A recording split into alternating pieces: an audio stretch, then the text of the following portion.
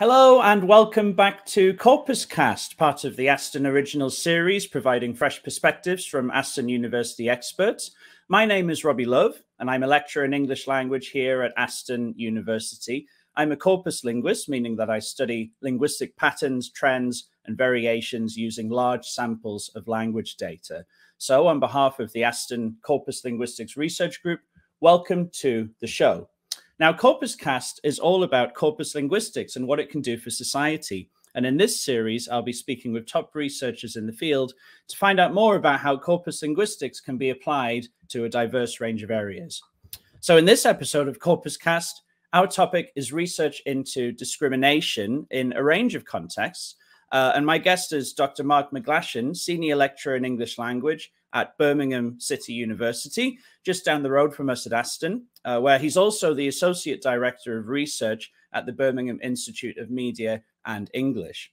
Now, Mark's research uses methods from corpus linguistics and critical discourse studies to study a broad range of social issues, including nationalism, racism, sexism, and homophobia. His recent work has focused on combining these interests with computational methods for the collection and analysis of large amounts of online social media, forum, and news data to analyze the language of things like rape threats, far-right nationalism, and anti-Semitism. So today I'll be having a chat with Mark about the role that corpus linguistics plays in this research into the broad area of discrimination. And so without further ado, I'm very pleased to welcome to CorpusCast Dr. Mark McGlashan. Hello, Mark. Hi, Robbie. How are you doing? Very good, thank you. How are you? Thank you for coming on. No, very happy to be here. Oh, brilliant! It's great to have you here. And as I just said, you've done work in such a range of areas, but we can broadly kind of frame that within the context of discrimination. Before we talk about some of those topics, I want to start with a broader question about corpus linguistics. What does corpus linguistics mean to you? Yeah, very broad initial question. Yeah, corpus linguistics, it's a really exciting, very vibrant, and like quite radical field. So you could take the approach that it's a set of theories and methods and ways of approaching linguistic analysis, but you think about the way in which corpus linguistics has kind of revolutionized linguistics, and now its tentacles are spreading into digital humanities, and the kinds of methods and approaches that are taken for granted in corpus linguistics are becoming revolutionary to the humanities and human geography. Yeah, the applications are really, really broad. So you think about the kind of context where I am now, Birmingham Institute of Media and English. How do you apply linguistic methods to media text? And you look at how corpus linguistics has been combined with critical discourse studies for pretty much decades now, and the ways in which we can analyze media text using linguistic methods.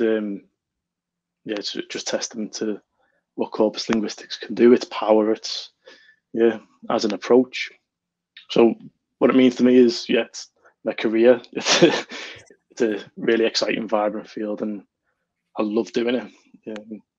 So how did you get started in corpus linguistics in the first place? Probably very similar to yourself. So studying at Lancaster University, undergraduate, working under Professor Paul Baker, and I had a seminar tutor at the time, Claire Denbury. So introduced at undergraduate level, loved it at undergraduate level, master's, and then a PhD. So my PhD was really a kind of, I was mostly interested in critical discourse studies and applying critical discourse studies to the analysis of the representations of same-sex parent families in children's picture books. So we might talk about this later on when we get on to talking about discrimination. But I was really interested in how to interpret representations in a large body of texts. So my PhD was trying to combine this primary interest in how is a historically marginalized population represented in children's picture books. Well, how do you do that at scale? How do you look at linguistic representations over a large number of texts, but also how do you then combine that with multimodal approaches as well? So yeah, interest is mainly a research-based one. Corpus Linguistics is the set of methods, the theories, the approaches that allow us to do really interesting things quite quickly, quite powerfully with language.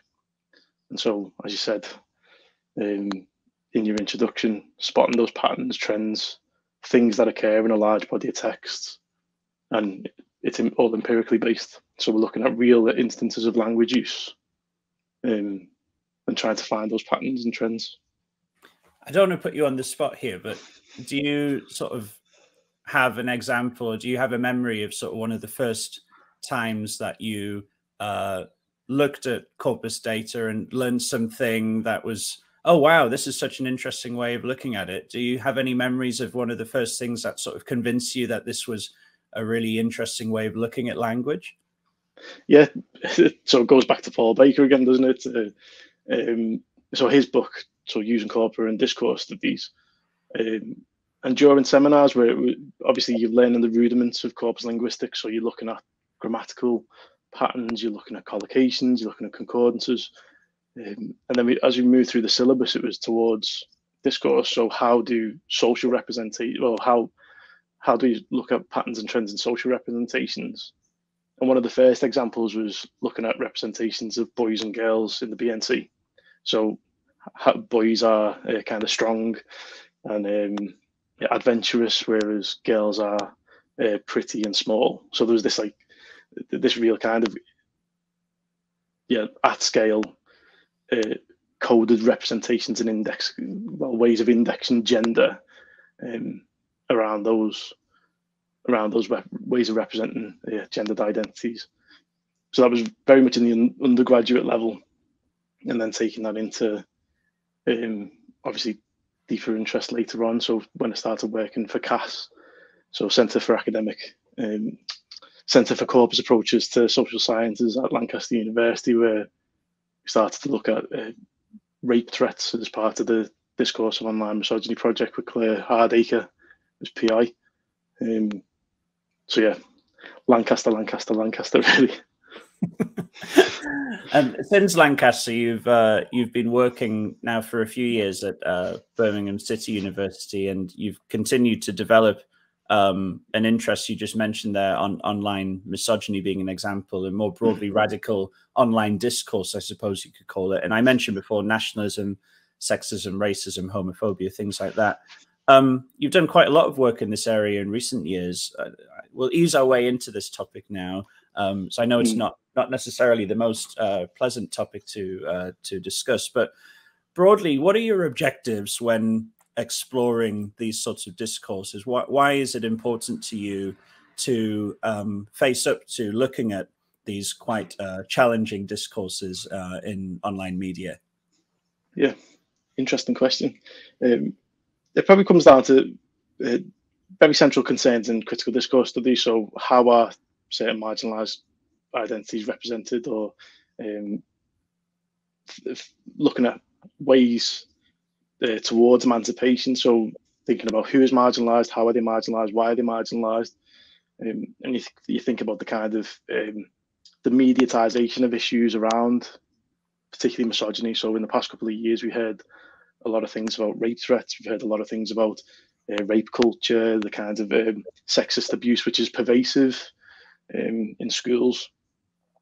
And we have projects like Everybody's Invited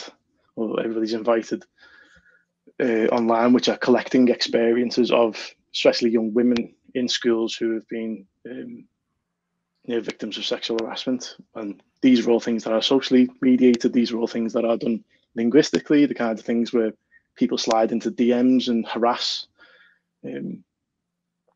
So the objectives are mainly to understand. So there are interventionist objectives. So finding ways that might be suitable for challenging those kinds of negative representations. So, for example, early on before I joined CAS, I held a event in the House of Parliament with Tony McHenry and Paul Baker, where we took my PhD research on representations of same-sex parents in children's picture books. and presented my findings from well, the Corpus Linguistic inquiry, but also findings from people outside of academia, practitioners, teachers, people in the publishing industry, working with MPs and those kind of publishing stakeholders to say, well, here's a social problem.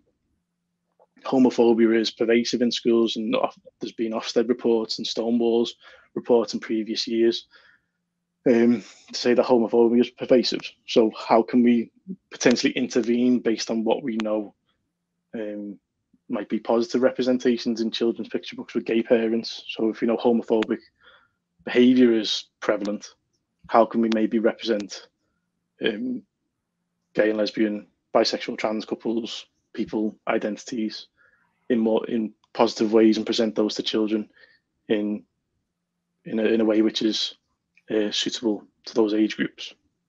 So was the issue that there wasn't enough of that sort of representation, or that the representation that was there was problematic, or both, I suppose? Well, mainly, yeah, not enough. So there's a real backlash, or there has been in previous years. So you can look towards Section 28, and when I was growing up, which feels like a very long time ago, so between 1998 and 2003, I had Section 28, which was you are not allowed to talk about homosexuality as a pretended family relationship in any child-directed kind of institution. So the government effectively banned talk about homosexuality in schools. So there's been a historical lack of representation, but that also creates a marginalisation. I think things are positively changing at the moment. So there's more educational programs, and due to the Equality Act, and we are talking more about LGBTQ plus identities in schools, which is a good thing. But yeah, I'm not an educational practitioner in those areas, but I know diversity and inclusion is much higher on the agenda. That being said, the current government and current talks about between politicians, I think this anti-wokeism kind of strain of politics at the moment, we could be looking at some quite regressive attitudes coming back and being popularised again. So there's a vital agenda here. So understanding the ways in which political correctness, for example, the discourse around political correctness has now changed to wokeism. Like how does language change, or how is language used during the different time periods to represent similar things and keep marginalised identities marginalised? What's the context around that? So we can, Corpus Linguistics is a way to look at those patterns and trends and changes over time. So how was your work received in Parliament? I mean, well, first of all, what was that like? I mean, I can only imagine that was maybe quite a scary experience, but also how was it received when you did that?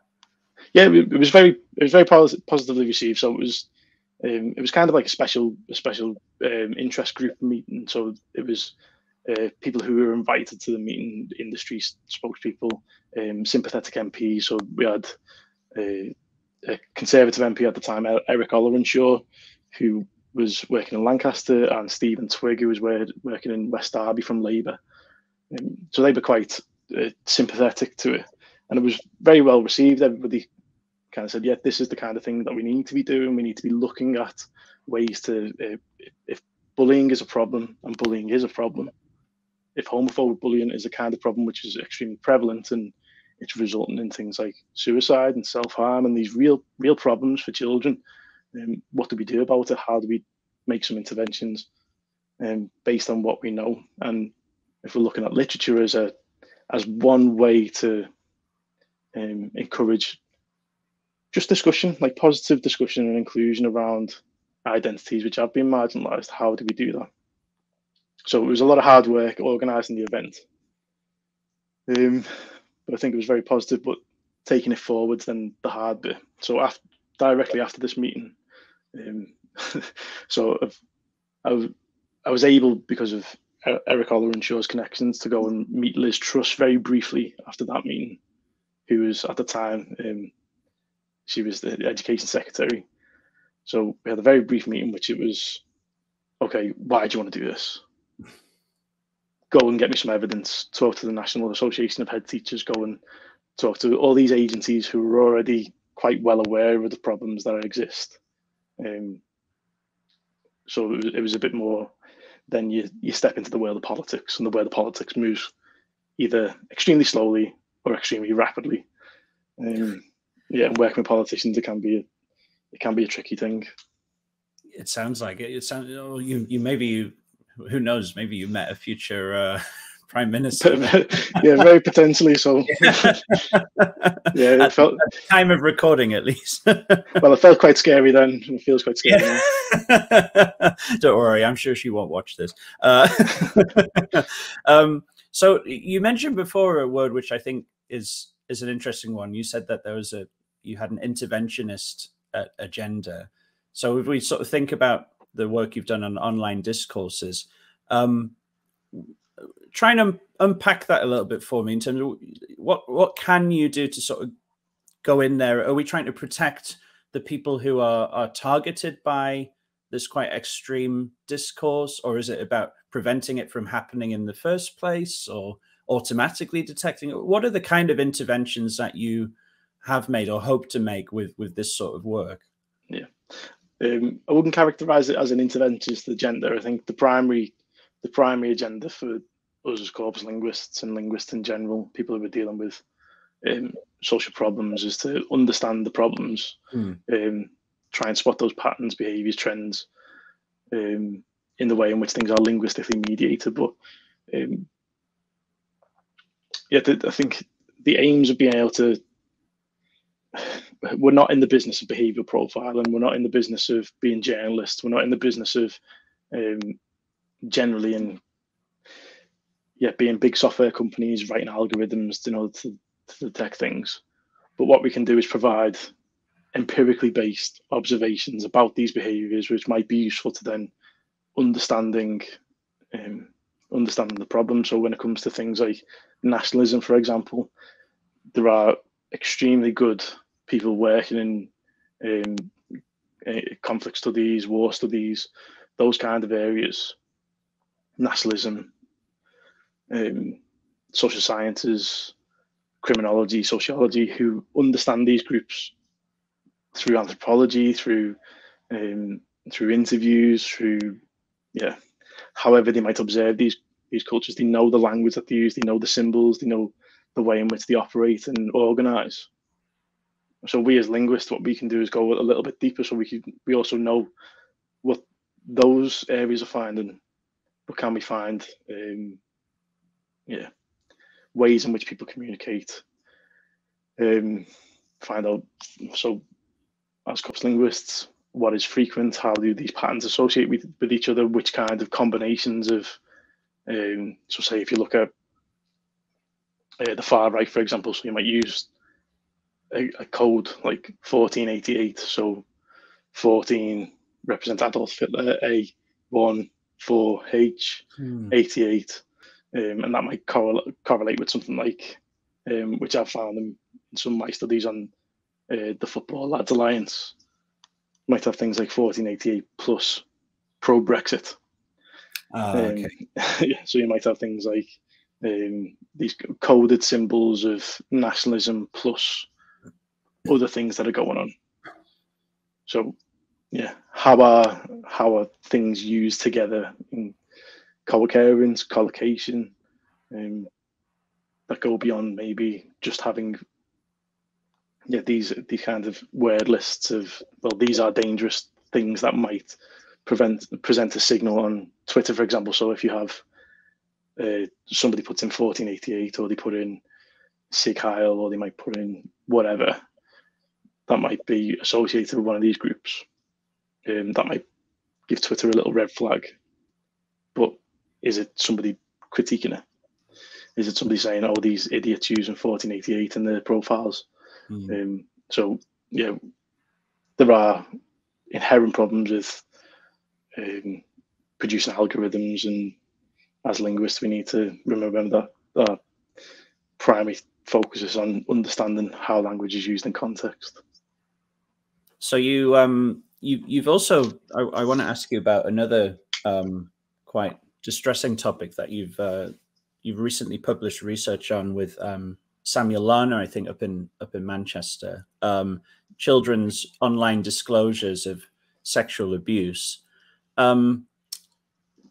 Again, you know, what led you into this area, and how does the use of corpus methods kind of help you to, I suppose, understand their experiences?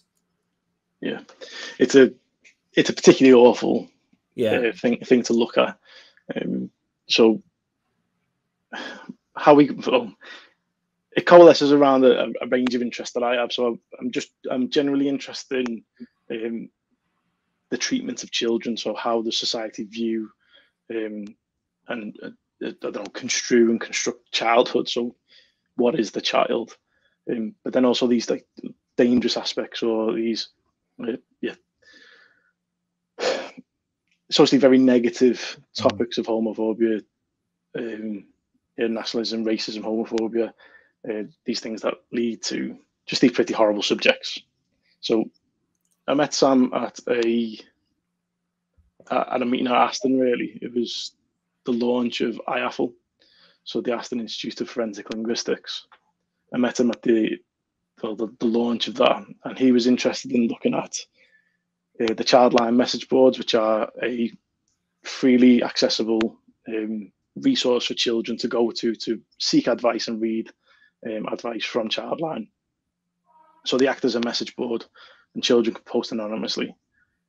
So Sam was interested in looking at how children go about making disclosures. He wasn't really focused on a particular topic, but we saw that there was message boards for sexual abuse and emotional abuse and physical abuse, and we were both interested in how are these topics talked about, how does Childline handle them. So we worked with Childline and had approval from Childline to work with these anonymous posts.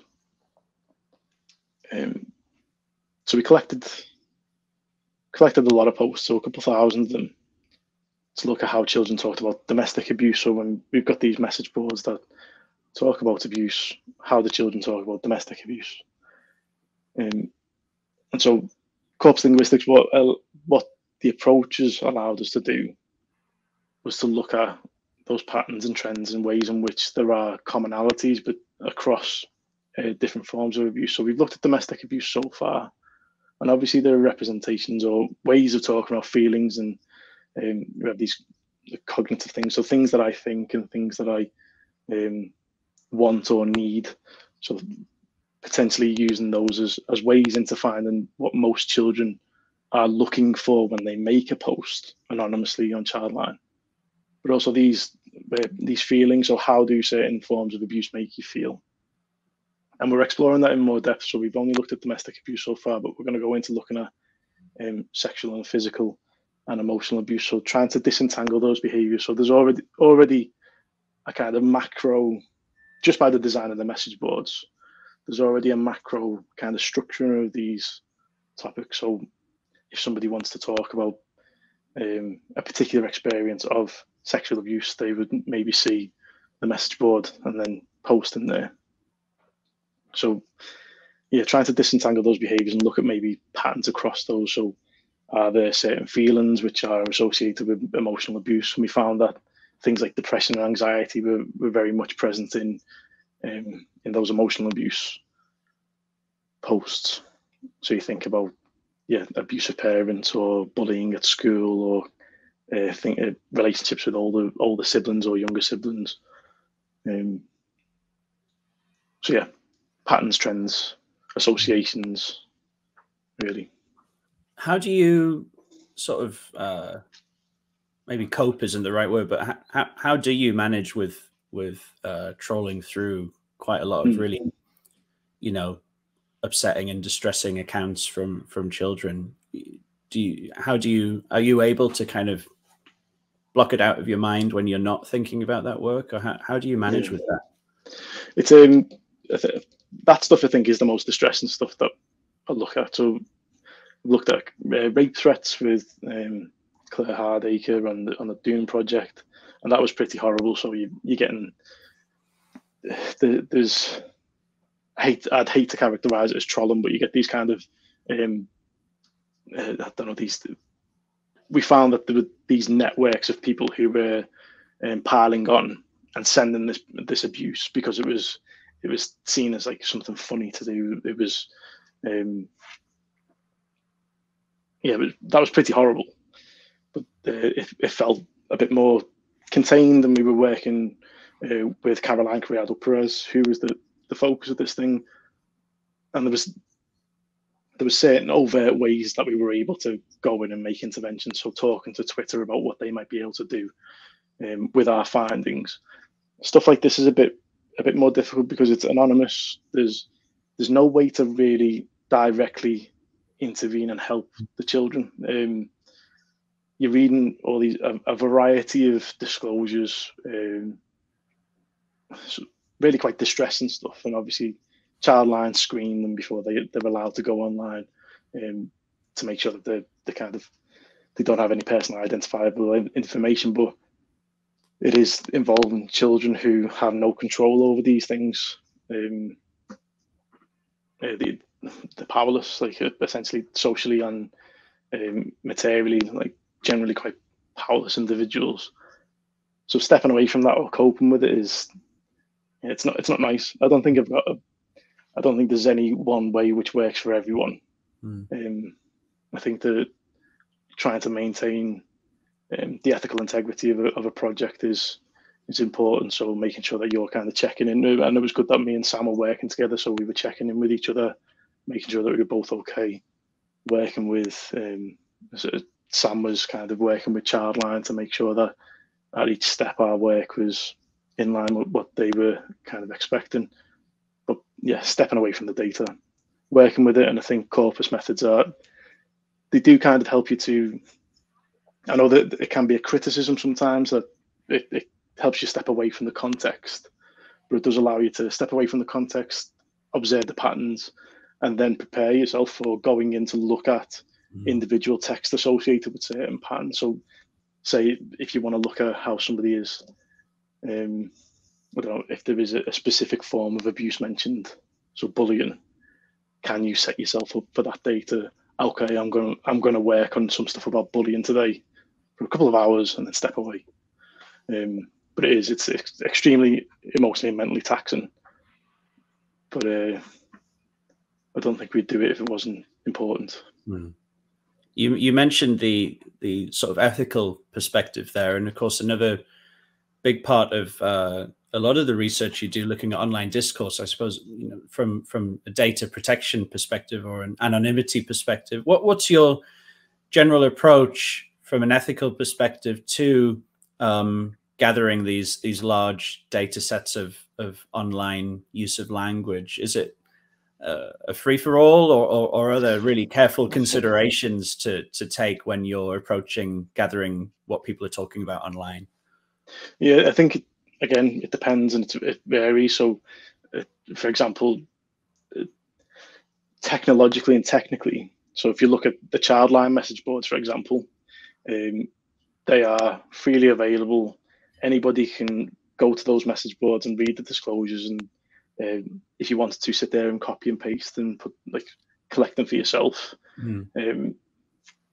that's essentially the same without all the technological stuff like an API or ways to collect them quickly. It's essentially the same as having anybody's random website. So anybody could go to my website and copy everything, and that's theirs. The same with Reddit, for example, or Twitter.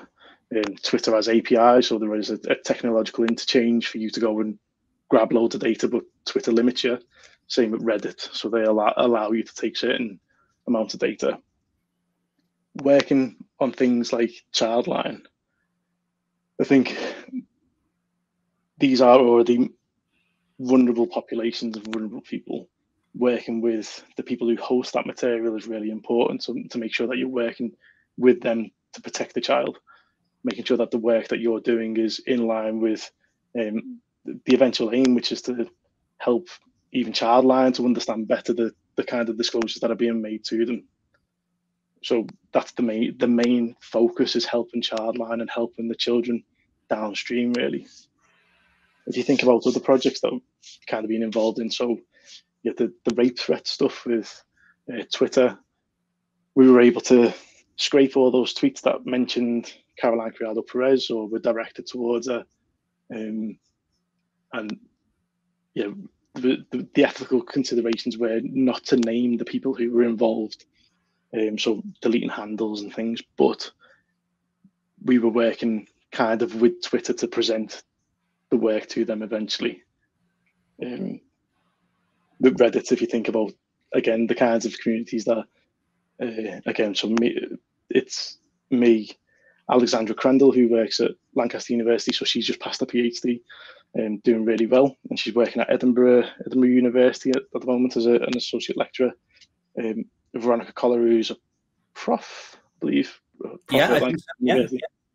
Yeah, prof at Lancaster University. So we've been doing some stuff on the manosphere, so these dangerous online communities, well, extreme masculinist communities of online communities, which are particularly misogynistic. So all these people who have anonymous identities on Reddit in these communities, which are kind of open source, anybody can go to them, search for them, find them, spewing vitriol about women, suggesting that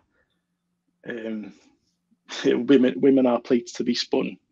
Women are there as a kind of sexual object in order to be used, objectified and thrown away.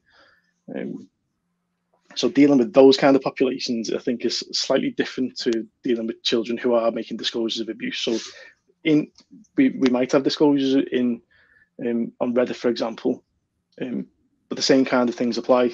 Anonymity across all the data sets, so person identifiable information is stripped out of them all. Reddit has a different framework for when you collect and use data to Twitter does. Try and stay within those technological boundaries, but also we have responsibilities as researchers. So thinking about what I was saying earlier, what we're interested in is observing those patterns, making empirically based observations about how language is used in particular communities. So we can provide the context, but we're not interested in saying that person's done this, so let's go and find them. So you might have these internet pylons where you have doxing, for example, that happens. Trolls who might try and identify people and post their address online. We're the diametric opposite. So we are interested in understanding how these ideologies work in language, how language is used to reinforce ideologies, create and maintain certain social practices, marginalize other people. So how are women construed and constructed and represented in manosphere groups, for example. Same with these rape threats. And then, for example, if you look at the Childline data, who are the most common perpetrators, for example, who is performing actions that result in certain abuse. Yeah. Do you ever worry that, by going out there and publishing research about online groups, like you mentioned, the manosphere, people who have very extreme derogatory views about other groups of people, do you ever worry that leaves researchers like you vulnerable to being seen as an enemy by these groups, or do you feel where's the line there in terms of, you've got to obviously share your research and tell people what you're doing, that's the whole point, but also by doing that, you're potentially vulnerable to being seen as someone who's opposed to what they're doing and trying to stop them, maybe. Yeah, it is a worry. It's necessary work. I think if you were working in law enforcement, for example, like you would not be named. You are not personally identifiable unless somebody's tracking you or whatever. But yeah, it is a worry. I know earlier on in my work, and this is to do with kind of public accessibility to research. So the most problems I've ever had with the general public sending. I had one death threat, and I had a particularly awful letter when I held the event in Parliament, and that was the day that the event was held in Parliament was the day before the legislation for same-sex marriage went through, and so there's a particular media context in which my event and my research made sense to report on in the Telegraph at the time. So I got named as a researcher at Lancaster University, so I got this anonymous envelope with Mark McGlashan, Lancaster University, and I came into my pigeonhole. So that's about as close as I've come to stuff like that. But then you don't know. It is a worry. But no, the main thing is understanding. So I think, yeah, the job is to find out what is going on in those communities, because the people who it directly affects isn't really me when people are talking about abuse, talking about sending rape threats to a particular individual, or especially these manosphere groups, so that the targets are women. And well, we have a certain, I don't know. It's a tricky question. I don't feel particularly worried, but then also I don't really fancy going poking in the hornet's nest either. Yeah, probably the best. So you're preparing at the moment to lead a project aiming to improve online safeguarding for children in schools. You recently were awarded funding for this project. So what are your plans with this work, and what role will Corpus Linguistics have in contributing to this project? Yeah, cheers for the lead-in. We've recently been awarded a UKRI Innovate UK knowledge transfer partnership project, working with between Birmingham City University and a company called Renato. So they have a piece of software called Senso Cloud, which is an enterprise management solution for schools. So what they do is they provide safeguarding solutions for online communications in schools. What they have is a problem with, well, number one, identifying potential instances of safeguarding issues. So schools all have a person called a designated safeguarding lead, and this person is responsible for working within the school to identify and make sure that any issues about safeguarding, so things like anything to do with abuse, welfare, duty of care issues, and the Equality Act characteristics, so anything to do with discrimination, threatening behaviour, X, Y, and Z extremism, the prevent duty, all that kind of stuff comes under safeguarding. So the software that is available is able to identify certain forms of safeguarding issues, but it's not quite accurate. It tries to capture too much.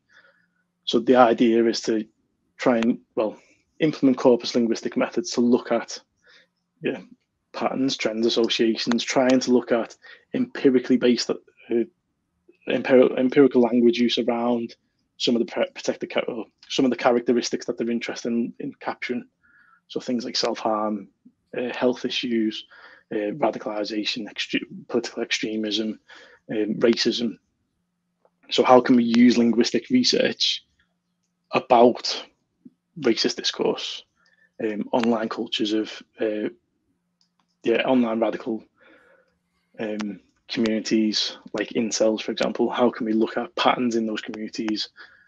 Is that evident in children's use of networks at school?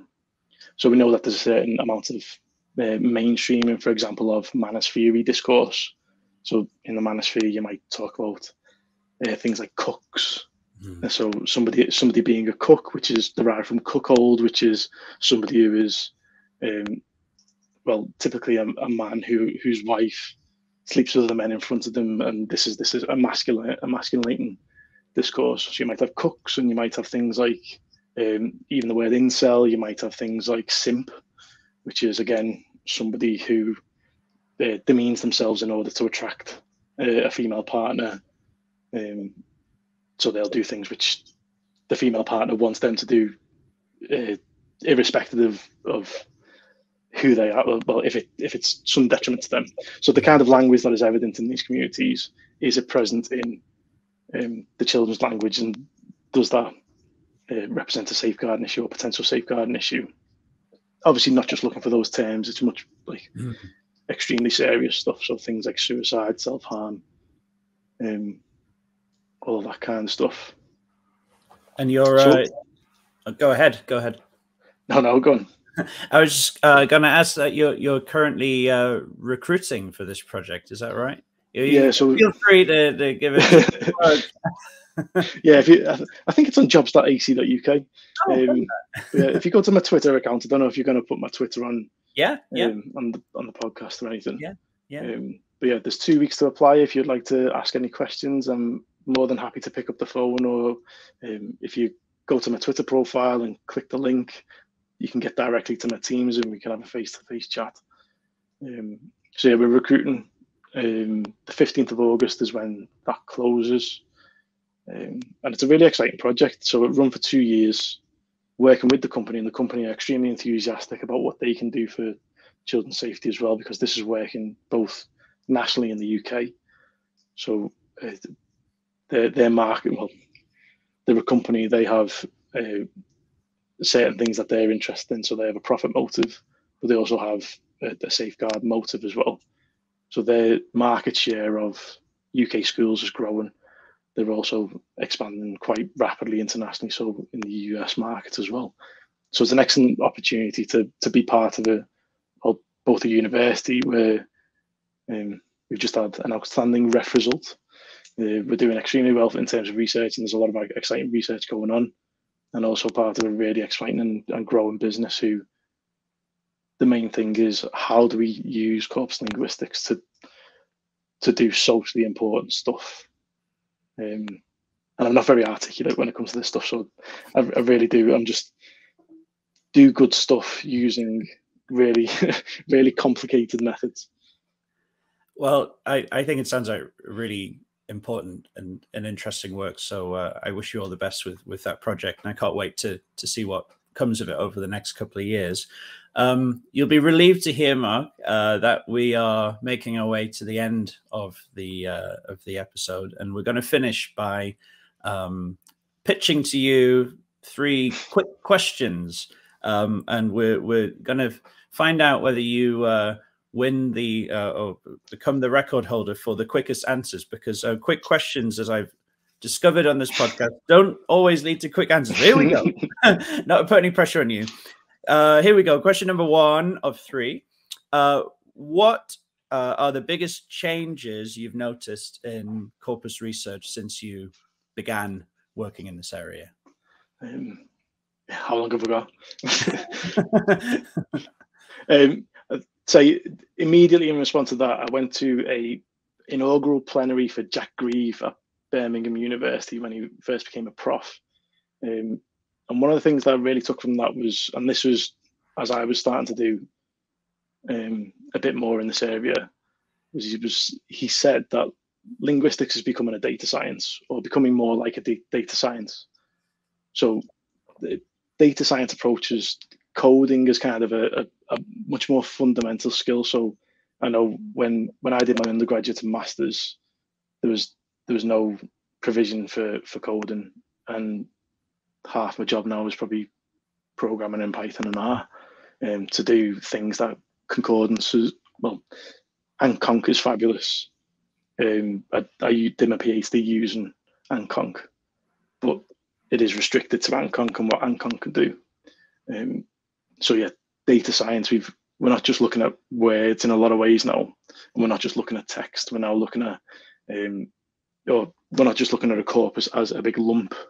Mm-hmm. We're also looking at a corpus as lots of texts with lots of authors, with lots of variables, with lots of things that we can look at with, or triangulating those variables. So looking at data and language use as a much more complicated thing. So it's not a quick answer.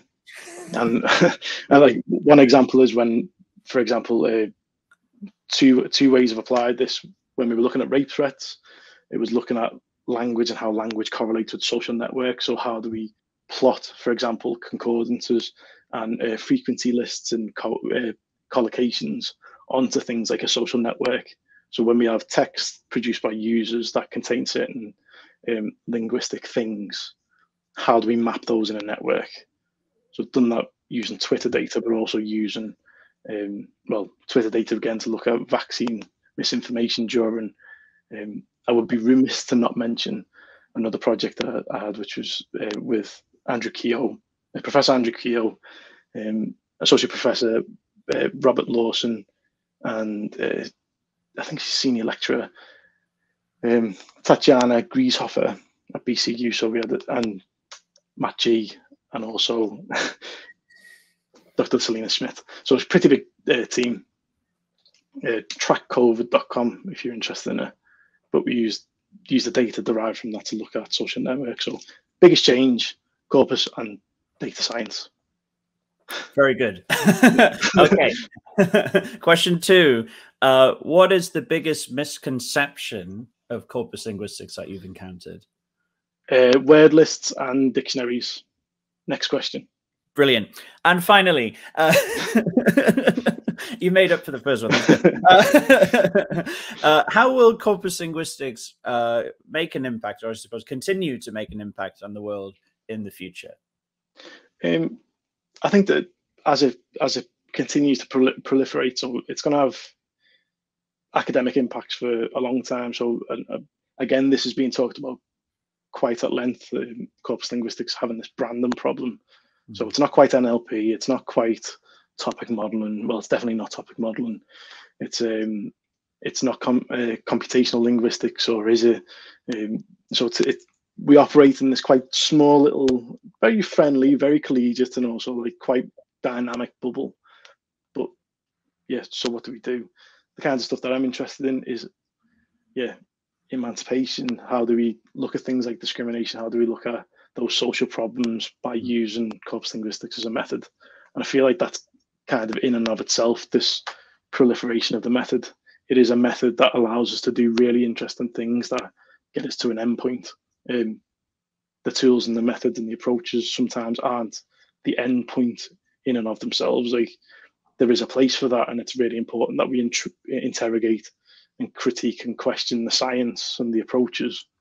And if you look at anything to do with statistics in the last 20 years in corpus linguistics, that's going on, that's happening.